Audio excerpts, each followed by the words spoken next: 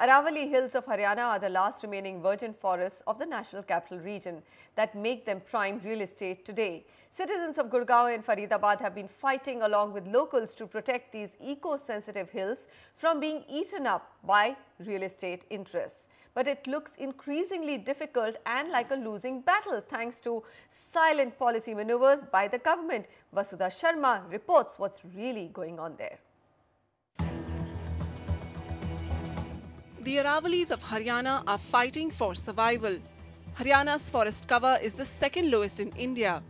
And yet it continues to look the other way when its last patch of Aravalli forests are fast getting sliced up for real estate.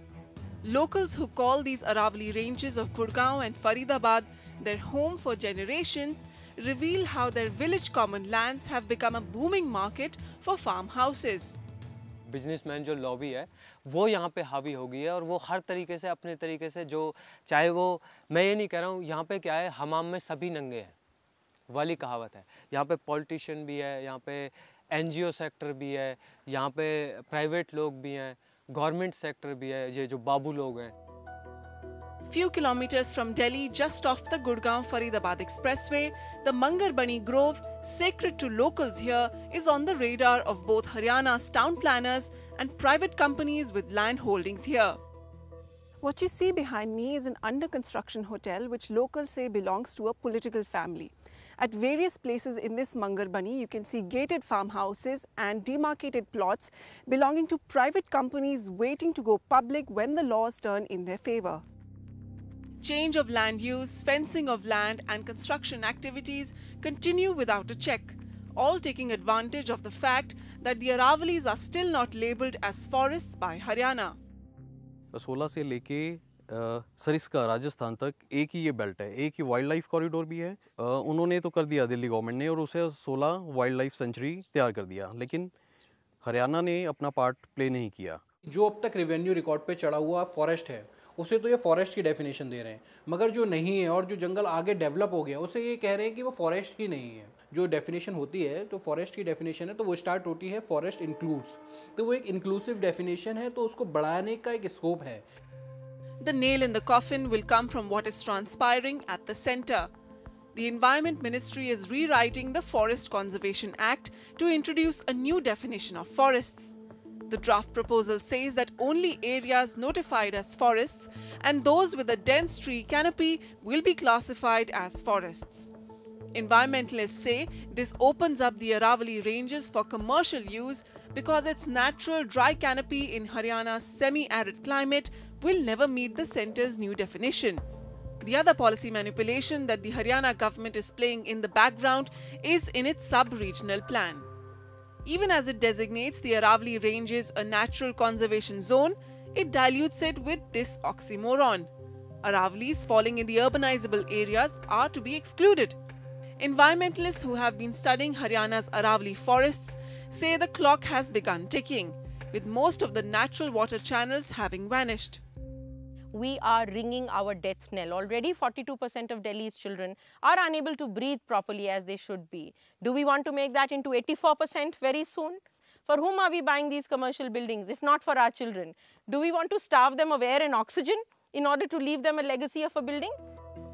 Economy cannot succeed without ecology. And in a chain reaction of events, sooner or later, losing the Aravallis will spell a weather and water crisis for Delhi NCR. With camera person AJ Joseph, Vasudha Sharma, NDTV.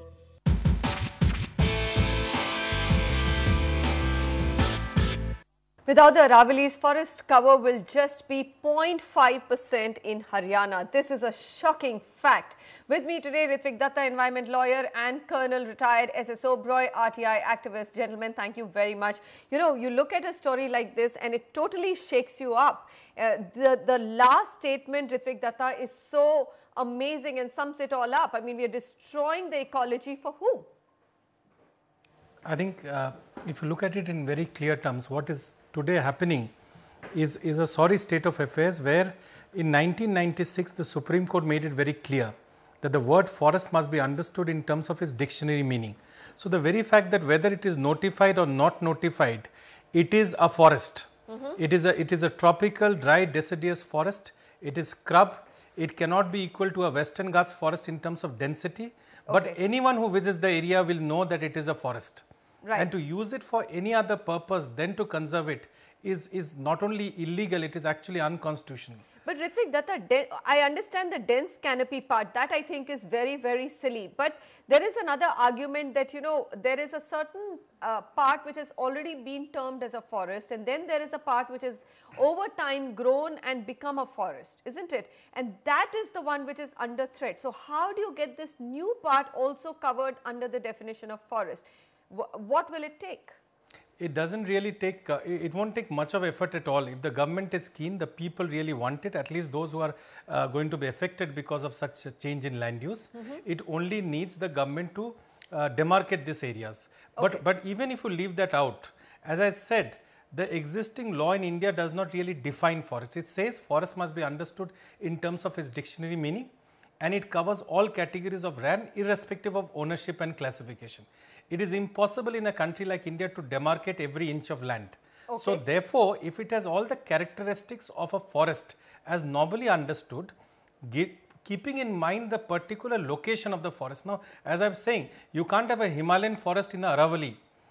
So therefore, it has to keep the local situation into account, and therefore under that it is a forest. You have leopards there, you have nilgais there, you have so much of biodiversity and wildlife there. Every other day now you see a leopard dying in one of the farmhouse or the other snare. How does it exist? It obviously is eating. It is a vibrant ecosystem. Fair enough. All right. So then let me come to this larger question on actually both the state government and the central government trying to rework the laws which will actually allow then for land use change in that area. Colonel Oberoi, what is your assessment of this fact that Environment Ministry is actually reworking the Forest Conservation Act, framing new guidelines, and we've got Ritvik who's saying, why do you need to, you know, demarcate it? It is a forest, everyone can see it, and that could have probably very, very terrible implications for Aravallis, isn't it? See, the argument that is being used by the Ministry of Environment and Forest is that there is a public forest and there is a private forest. They are saying that public forest we can protect, but what can we do about the private forest?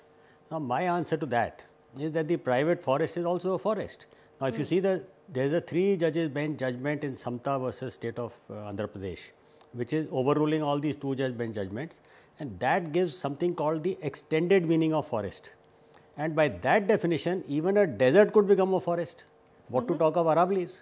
And the Aravallis have been... So it's good. Actually, it's positive that beyond what has been publicly defined as forest, there's been natural vegetation growth thick enough for it to be called a forest. And why tamper with that, isn't it? Now, if you read the Indian Forest Act, the Forest Act defines even the areas like Aravallis.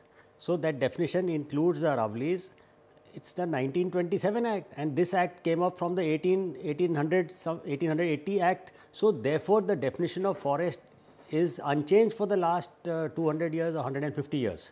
So, the government saying that private or public is trying to put a whitewash over something, because private or public has already been ruled long back by the Supreme Court in all its judgments and the 3 judge bench judgment of the Samta. So, therefore, this private and public argument will not wash. So, what is happening there currently? I mean, I could see in the footage and the shots that there are already certain private companies which have started building hospitality or hotels there. They are waiting and bidding their time for the land use laws, or for them to be able to look at some some regulation changes and then probably go in. Ritvik Datta, what are the dangers? I mean, how do you see this? If the government doesn't wake up, what could happen in this area? See, already we see a lot of private entities, whether it's individuals, very, very prominent people in the society who are buying these lands. Now the Forest Conservation Act unfortunately does not stop you from buying it if the area is under private ownership. So, the land has been bought in anticipation that if they allow or treat this as a non-forest area, tomorrow you can go around and build and come out with all the constructions that can happen. So, therefore, this is basically a wait and watch approach. We already have the TSR Subramaniam committee, which is the high level committee for reviewing of environmental laws. It has recommended that the word forest must be understood only, that the word forest should be restricted only to government forest. And therefore, once the recommendation is adopted or accepted, immediately all areas outside reserve forest, protected forest will cease to be forest. And that goes contrary to the Supreme Court judgment itself. Okay. Because ultimately forest is what exists naturally as a forest, not because of the fact that under some law it is recognized as a forest. That's what we have to keep in mind. No, so what are the dangers? I mean, here obviously there is a fight that you're fighting, Colonel Oberoi, and do you think that through campaigns like change.org, you will be able to present to the government, the Haryana government should itself be worrying about it, that they shouldn't turn Haryana into a complete concrete jungle? Are you beginning to see some effect of it? See, there is no substitute for greed in our country. So this is a matter of greed. And you know, our Chief Minister might be well-meaning, our Prime Minister might be well-meaning, and they are. Okay. But the greed comes from the other levels in the government, and there are many sliding levels. So we don't want to name them, but we are aware of them and we are working on it. And really speaking, the strategy could not be revealed, but there is a strategy in place now. We are working on it. All right. You're working on it. Last word, Ritvik Datta, in terms of what is Haryana staring at if the private area, let's even forget the public area, but they only have 0.5% of green cover currently. If the private areas of Aravallis, as we worry, are under threat and actually get converted into real estate, what happens? What should people be prepared for? Firstly, it's known very clearly that it will be an ecologically suicidal act. And for the very simple reason that, you know, Aravallis is actually the groundwater recharge zone for the whole of the NCR region. Right. The quartzite rock formation actually recharges billions of liters of water. It provides you fresh, clean oxygen. Right. No apartment building can provide you either of these two. And therefore, what we are now doing is something which is already leading to a disaster. So what we have today is a remnant of what earlier existed. And this is a state of Haryana which has forest cover way below the national average that is required. Forget about 33%. On an average, if you take 12 to 10% forest cover for the whole of country, this is a state which has less than 2% of its area under forest. It cannot lose even a single hectare of forest land in future if it has to maintain its agricultural productivity and if it has to maintain a standard of living not only for the people of Haryana but in the entire NCR region. So saving the Aravallis, which is the oldest mountain range and which is this part is the last remnant good forest cover, is important not only for the state of Haryana but the whole country as a whole. Absolutely. I think we are going to rest there. Ritvik has summed it up very well for us. So less than 2% of Haryana currently has green cover. If the Aravallis go, that number is going to dip to just 0.5% with concrete jungle all around. You can imagine what it will do to the future generations' lungs. I mean, what are we leaving behind for them? So for everybody to sit up and notice this, and of course join campaigns which are fighting and groups which are fighting to keep the Aravallis alive. Thank you, gentlemen, for joining us on this discussion.